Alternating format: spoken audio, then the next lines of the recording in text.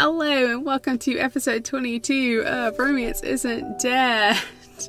Today we are going to talk about a half-fae girl living in a mortal world. Yes, we are digging into Julie Kagawa's The Iron King. I'm Sally. And I'm Ray. Hello! Hi. I'm so blaming you for this. I've got Barbie girl in my head. If anyone else sang the first line of Barbie Girl when they heard the title to this episode, you are not alone. Smiles. Oopsies. Yeah, you're not guilty. You're not feeling it anyway. Not at all. Are you kidding me? Please. As if. Anyway, how are you this week? I'm like having to earn my paycheck. What is that about? I know, it's so unfair. What? I mean, come on. Why don't you just give me money just to, not show up? That would be better. Or at least show up and just sit there doing something else. Like I could, I don't know, read our next book or something. But no, I actually have to work. What? Yeah, I know. I know, right? Oh, well. Yeah. Such is life. Such is life. Such is life. What about you? Need to win the lotto. Oh, I'd totally buy you a house. Totally buy you a house if I won the... Yeah. I mean, I don't mean like a $4 lotto. I mean like the lotto. Totally, I'd buy you a house. Because I'm your friend.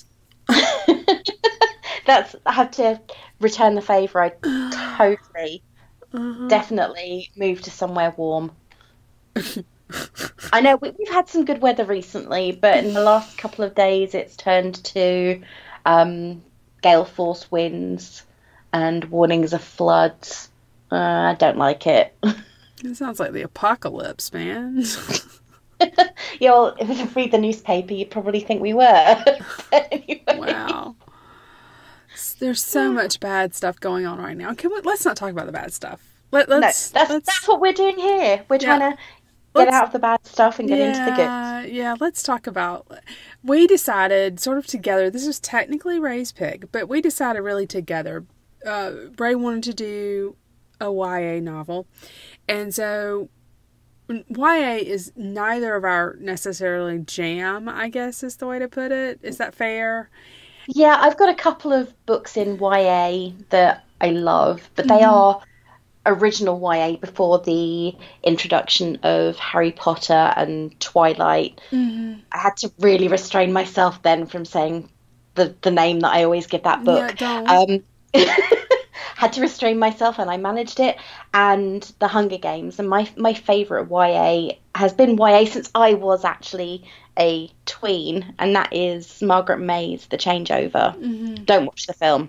My recommendation, do not watch the film. But that was my real introduction to YA. And then, of course, I get into my 30s, I suppose.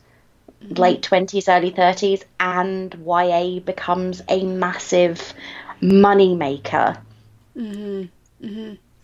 Well, I don't even really remember a YA book that truly stuck with me, like just off the top of my head. And Ray and I have found that we have some challenges when we want to try to find books that she and I both have relatively easy access to. And so, because we really don't want to spend all of our money on books. We do have other things we have to spend money on. So electricity. Right. I mean, internet connections, for instance. So yeah, that's important. So we looked for a book that we could both get our hands on with relative ease and was available for, not a lot of money. And so after some searching, I found Julie Kagawa's The Iron King, which is the first in a series called The Half-Fae. And it sounded like it was kind of up both our alleys because sort of a supernatural twist, and it was YA. And it was published by Harlequin Teen, I believe, in 2010. I've got the book in my hand, so I apologize for the book page turning sound that inevitably you're hearing there. Yes, 2010.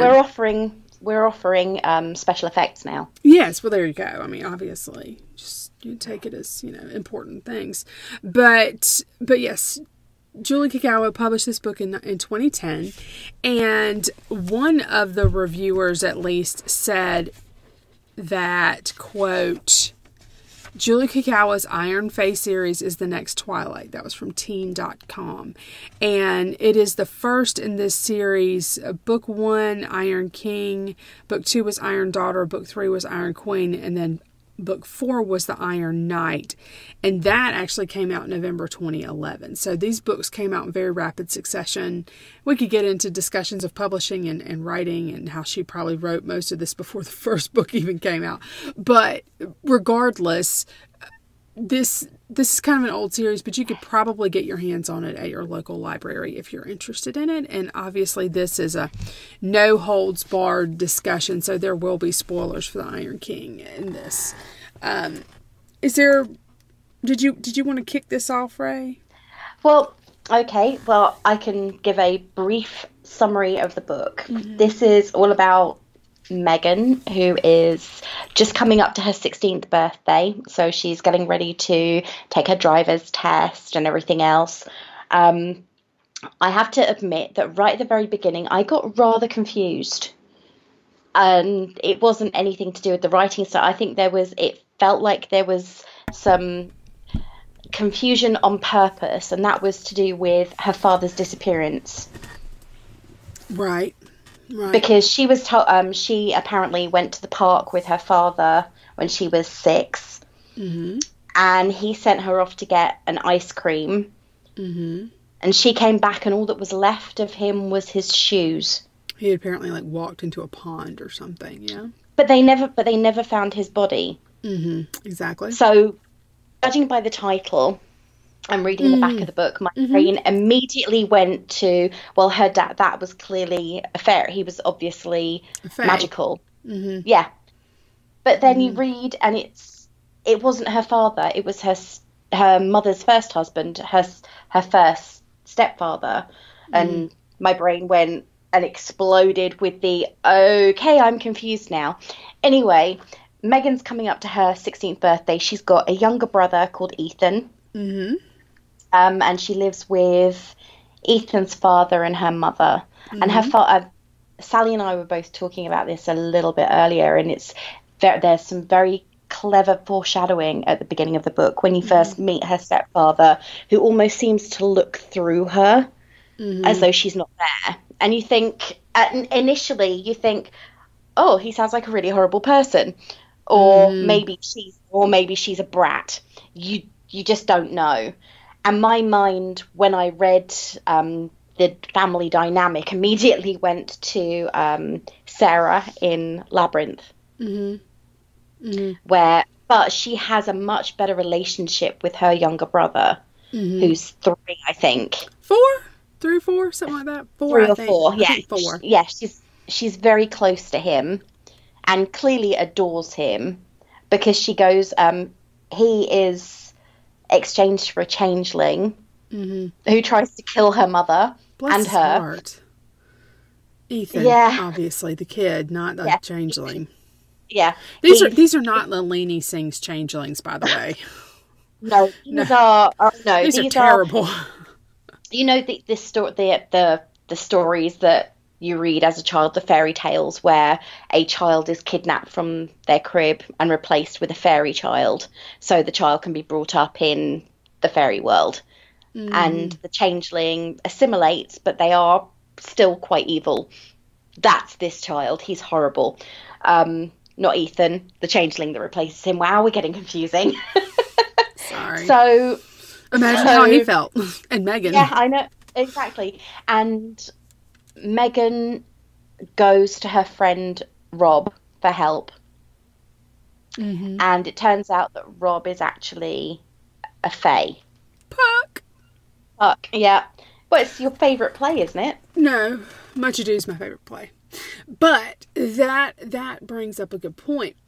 One of the things that Kagawa does well is that she does use familiar motifs. Even if you have no specific grounding in the Fae, like you haven't done any research on the Fae, she pulls things that we have heard, right? So we've heard, everyone pretty pretty much, has heard of Shakespeare's Midsummer Night's Dream.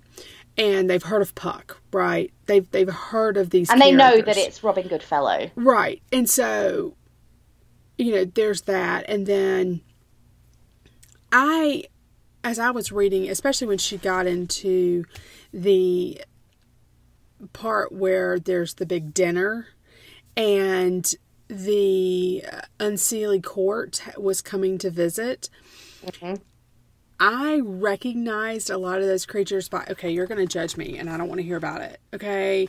But I recognized a lot of these because I read a lot of the Mary Gentry books from Laurell K. Hamilton. So I had heard of these types of characters like Red Caps and whatnot from Laurell K. Hamilton's Mary Gentry series. So they were not... Laurell K. Hamilton, for those of you who don't know the Mary Gentry series, that is one of her less popular series, or less It's the one that's full of a lot less sex. You say that? It's not but Anita Blake, Mary Gentry isn't as bad as Anita Blake. See, I didn't really read the Anita Blake series. I just read the Mary Gentry series. And so anyway, I had heard of, Jack Frost, and I had heard of all these other characters that show up, or types of characters that show up in these different courts, and I was prepared for the Fae to be capricious and basically jerks from actually reading Mary Gentry series. Yeah, but at least that's the thing. That's it, isn't it? You're familiar with them. I mean, I don't know where I first read about the Red Caps and everything else, but I did, and I've read books, and I haven't read the Mary Gentry series. Right. Well, I will say this: Julie Kagawa, does a good job of pulling in some of those motifs that, like, it's not jarring if you have read other series or you know something about the Fae. Her take on it from Oberon all the way through, it's not a jarring kind of thing where you're reading it going, that's not how that works.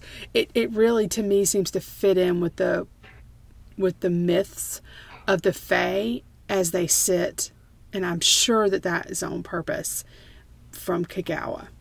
Yeah, I think that she's pulling in a lot of familiar tropes almost when she brings her characters together, because you've got the very taut and tense relationship between Titania and Oberon, even though they're married.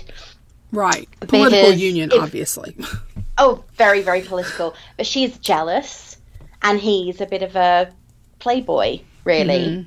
So Megan is his only surviving mortal child.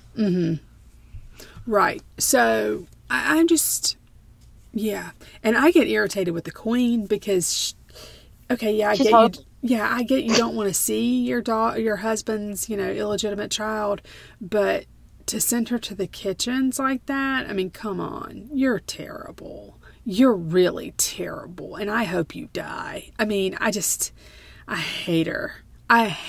You got to understand, like, my background, anyone who treats a blameless child poorly, I'm like, large cliff, go take a leap, because that's not cool at all. I don't play that. I don't like it. I don't play it. We're not having this conversation. I don't approve. And she was going to murder her. Yeah, and I think that was done for effect, but it also was done to show Megan's strength of character. Sure. Because she didn't let being stuffed in the kitchens and treated like dirt by the kitchen staff affect her determination to do what she'd gone there for. Right. And that was find her brother. And she defies Oberon too, right? Put on this fancy dress. No, I don't think so. I'll wear my radical... Yeah. Come to this party. Okay, but I'm leaving. Yeah. I got to go. With that peace boy. Out. Yeah, peace out. So, that in and of itself, like, Megan Megan shows herself to be a very strong heroine, and I think that's a good role model for girls. If you're reading this, I think that would be a good role model for a girl to, you know, don't let the jerks get you down, kind of thing. Yeah. I she goes on the quest after she's left Oberon's court. She goes on to finish the quest to find her brother, who is in the Iron King's court. And she goes with Robin, who was her best friend before she even knew he was Puck, and he was sent to guard her, and Ash, the prince of the Unseelie Court, or a prince of the Unseelie Court. And as soon as you're introduced to Ash, which is in a which is a glimpse, literally as she's on the bus on the way home from school on her birthday, as soon as you see mention of him, there is that kind of, she might end up with him. If you haven't read the spoilers for the following books. Yeah. But on this journey, she witnesses a lot of pretty horrific stuff because Kagawa doesn't pull her punches. She witnesses sacrifice in the form of the Dryad giving her life to provide them with a wooden blade. She witnesses Robin saving lives and sacrificing himself, though he doesn't die, but he knows he could. And then she carries on, even though she's mourning her friend, she's desperately worried about her brother, and then she sees Ash get tortured in a cave, and she carries on because she's got a mission. So she's not one of these weak, oh my god, my boyfriend's just died, boo-hoo, I can't carry on. Not naming any names, first few chapters of Twilight. Anyway. And she's strong. So she is definitely, as you said, she is definitely a role model. She is sort of someone to look at and say, she didn't wimp out. Yeah. However, there are things, obviously, that aren't incredibly amazing about the book. Nothing's perfect. No, but the message is good. So I'm gonna say, as you probably thought instantly when you opened the book, oh, Sally's gonna have a problem with this. It's first person. I knew it the minute I picked up the book. It was like, oh, great, it's first person. Yeah. And then didn't I send a message to you at that point and say, you said it's first person. So, and we were committed at that point, right? Yeah, so, we're already committed completely. So, I just have a thing against first person. That said, this was actually a well-written book. And it wasn't first person present tense. No, I think that would have probably killed you off. I wouldn't have finished it. I'd have read the first 3 paragraphs, closed it, and said, Ray, you're on your own. Because I just couldn't, I don't know. So it was actually well written. And so I wasn't mad at it. I just don't prefer that. But was a conscious choice on Kagawa's part to write in the first person. And I don't know if that's sort of a trope of YA at that point, or I don't know why she made that choice, but I can't help thinking it was sort of almost journal. Right. In some ways. And if you are a younger reader, first person might appeal a little more. And this is geared towards younger readers. So first person might have been a conscious choice because sometimes younger readers prefer that. I know that my oldest daughter, who is 11, has read so many Percy Jackson books, and they are first person, and she loves them. So it's not my thing, but it easily could be someone else's thing. So I'm trying not to. I'm not gonna like hound the book because it's first person. It was something that sort of takes me out of the story because I know it's not me. That's neither here nor there. So anyway, this is a pretty good sized book. It's over 300 pages, right? It is My copy had 363 pages in it. You had the same copy as me. Okay. And in the end, to me, it felt like a prologue. It felt like an unfinished story. But that's because it was. But then you think about, you said earlier that the books were released incredibly closely together. They were. Which is kind of the thing for Harlequin in general. True. You think about it. They do, if you read Mills and Boon in the UK or Harlequin in the States, they tend to release a series very, very quickly. So you'll get one in May, one in July, and one in September. So you've got 3 books in one go. So that is probably why they did it the way they did. So it's highly likely that Kagawa had finished the series when it was either pitched or published. They published the first one with all of them written. So it wasn't a case of you had to wait ages for the next book in the series. You know, I'm sorry. You're right. To me, I'm trying to think how to put this without it being so... Harry Potter. Obviously, each piece is individual, right? And it has a beginning and end point of each school year, correct? Yeah. And the story continues, and you know the story is going to continue. And if you were a Harry Potter fan between, books 4 and 5, sit back and just relax, because it's going to be a while, right? And between 5 and 6 and 6 and 7, I remember those days. And my problem, of course, is I go pick up my book for book 5 at midnight, and I'm almost done with it by 6 a.m., right? When I picked up 6, I was done by noon, because I'm not sure I even went to sleep. And then, but, and then it's 2 years before the next book comes out. But with regards to this book, to me, it's a good place to stop. It's a good place to have a break, because she's gotten her brother back. She's talked to her mother. And now she has to go to the Unseelie Court. And she finally got the truth. Right. And she has to go to the Winter Court now. And so it's a good place to stop. But to me, it just felt like we were stopping mid-story in a way that, like, for instance, Harry Potter, for me, did not do. Although, technically, it's the same thing. Does that make sense? And maybe for me, it's a bother, because with Harry Potter, I really wanted to know what was going to happen next. With the Iron King and with Meghan Chase, I'm not sure I care that much. Maybe that's the difference.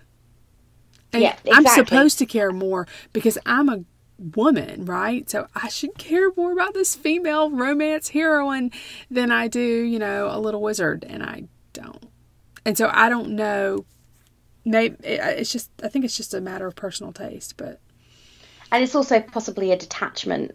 There is that the detachment for you, because, as you said, you're not a 16-year-old girl. True. You couldn't identify with her as much in first person. But I was never an 11-year-old boy. No, but you have that. You were never meant to be an 11-year-old boy, because it's not first person. True. So you're not reading it as you're not reading it as Harry Potter. You're reading it as a third person observer. True. Very true. Whereas this one was first person. You're meant to identify with the character. You're meant to be absorbed in her life. And if you're not, you're never going to attach to the character the same way. Whereas when you read a third person, you can attach to them because you see every aspect rather than everything through their own eyes. And I think that's the difference. True. Very true. And I mean, I'd read the next book, but I'm not rushing to the library where I know they actually have it. It was the one book they actually had in stock. Miracle. But I'm not rushing to go, oh, I've got to read this. I enjoyed the book. Don't get me wrong, I enjoyed it. I loved the way that she connected the mythos, and she'd integrated 2 different parts of life. But at the same time, there were certain bits of it for me that didn't quite gel. Okay, so what didn't quite gel for you? Her immediate attachment to Ash. Really? You said, yeah, that we still know nothing about him. Okay. Even though there's no conversation, there's no getting to know him. It's almost as though they're drawn together because of their differences. You know what, though, for me, it did bring to mind, and something I really do like is that whole love at first sight thing. Like, yeah, that's a fan. So I'm like, oh, that's awesome. Love at first sight, right? And he is the bad boy in my head. Like, he's I get it. Like, the bad boy. And, he's really bad, by the way. Like, he said he's talking to her, something goes very wrong. Like, some creature attacks at the court and all this stuff. And he tells Megan this means war. And she said something like, what does that mean for us? And he listens over and says, that means I'll kill you. And I was but then don't they actually... But that's the thing. I mean, they originally, after she sees him for the first time, very, very briefly, and Robin says to her on the school bus, oh, that's Ash. Yeah, I thought I saw someone I knew. Yeah, she said that, and he leans over and goes, Ash, like that. Yeah. And I could just hear a voice saying that. So yeah. There's a lot to like about this book. I think we're just kind of saying, maybe as adults, it's not our book. It's not the YA novel that we want to read. I don't know. What do you... It's quite a mature YA novel, though. That's the one thing that did strike me, as you think of YA and you think of... okay, so the Hunger Games is a little bit bloodthirsty. Okay, a lot bloodthirsty. I was like, really? Because, Yeah. The Hunger Games is bloodthirsty, but at the same time, and it's also rescuing the sister, so you've got the development of the characters. But at the same time, there's no real mention of incredible romantic love. Peter and Katniss are kind of thrown together almost through desperation.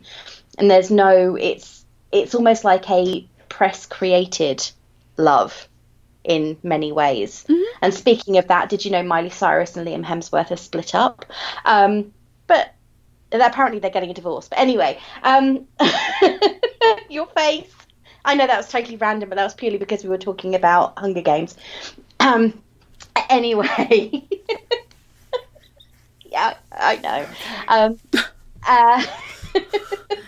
This is the Romance Isn't Dead podcast. You can't talk about divorce. Anyhow, that felt like a very contrived romance. These two, as you said, it's love at first sight, and they're almost star-crossed as well. Oh, yeah, absolutely. And you know how I don't love star-crossed lovers. I know you hate star-crossed. And here's the other thing. As much as I in the end, I like the Ash thing, but here's the other thing that I don't relate to Megan Chase with. What? If it had been me, I'd have chosen Puck. Because he was her loyal friend? Yes. So I don't get it. I would have chosen Puck because he had been with her forever, and there are elements of this, love triangle and all this stuff, and I would have chosen the other guy, and so I can't really relate to her because I'd have chosen the other guy. So all of these things are, it took me out of the story a little bit again because I am not Megan Chase, but I am having to read as if I am Megan Chase, and it just bugs me. So, first person, that's the thing. Not my jam. It's really weird. I don't know if you ever read the Forbidden Game trilogy by L.J. Smith. But Ash, it's Norse mythology and a lot of runic references. Mm-hmm. But is it first Ash person? I don't think so. It's a trilogy. Then I can't remember. It's been a while. It's been a while since I've read it. But anyway, Ash reminds me of Julian. Okay. And if anybody else has read the Forbidden Game trilogy, leave a comment below so I know I'm not alone. Or just like the episode and let me know that I'm really not the only person that ever read this series. But he reminds me of Julian. Okay. And I think it's to do with how he's described and his behaviour, but it is very Julian-esque. Okay. Well, so I think is that it? Is that what we wanted to Yeah, I say think about so. this? Obviously, we can't give this a chili rating Yeah, we're because talking like half a chili, if that. There's no chili. well, there's not. I mean, I think There's there's a what maybe kiss. two or is there a kiss or two or three kisses? They're very Yeah. they're They're very YA friendly. and they're very irrelevant to the story because this story really is more Megan finding out who she is And finding a and brother and yeah. finding her brother and rescuing him. But then you also mentioned what was it you said about the foreshadowing? Well, with That's she does a really good job of it. With the foreshadowing in this book, and I think that goes to again being a well-written book. And if you are a reader, if you picked up on something at the beginning, then it gets explained, and you always feel a little successful. Oh, I saw that, yay! And that makes you happy that you've done it. So I think that Kagawa actually is pretty good at that. And for an adult book, it might feel a little heavy-handed, but this is again a YA book. So this is for people who are not as old when they're reading, and who are maybe not as accustomed, or who are her intended audience is probably not as accustomed to real subtle foreshadowing and things like that. And so I think she does a really good job at what she's doing. And there was something else I wanted to say, but I don't recall exactly what it was. So I'm going to stop talking about it. so overall view.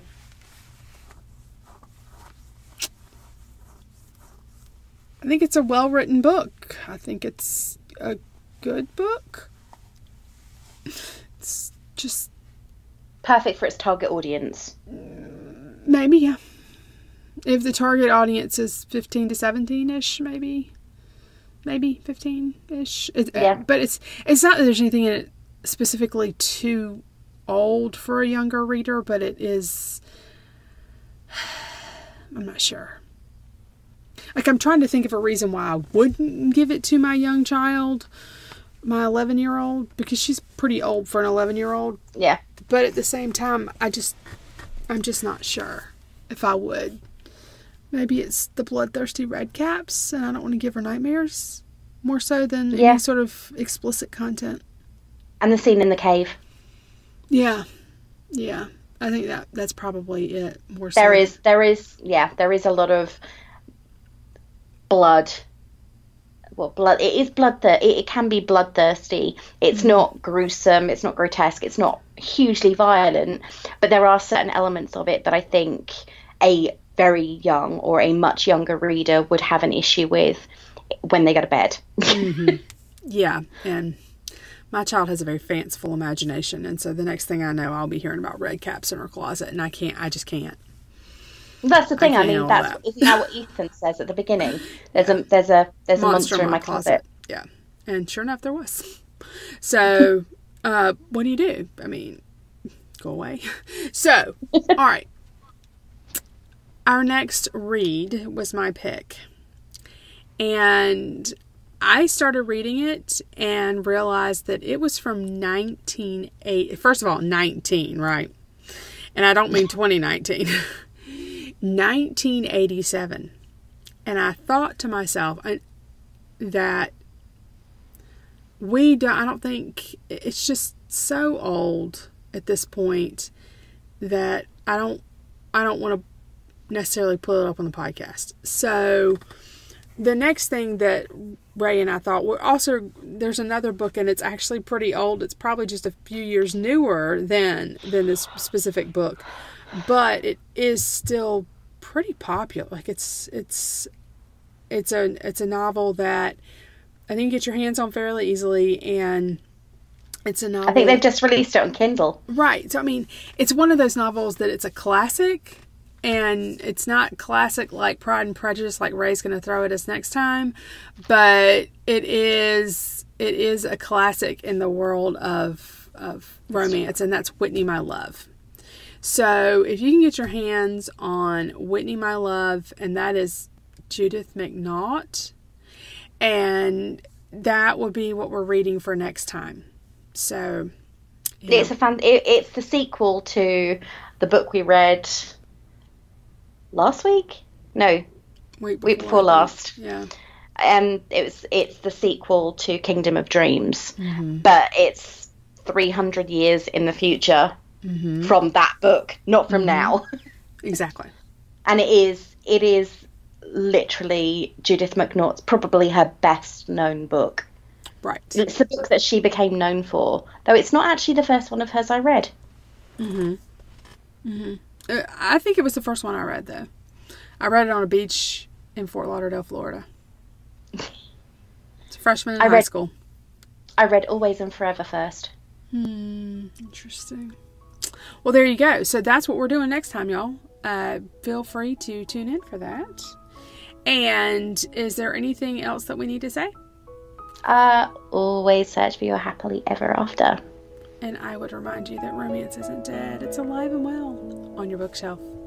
Bye. Bye.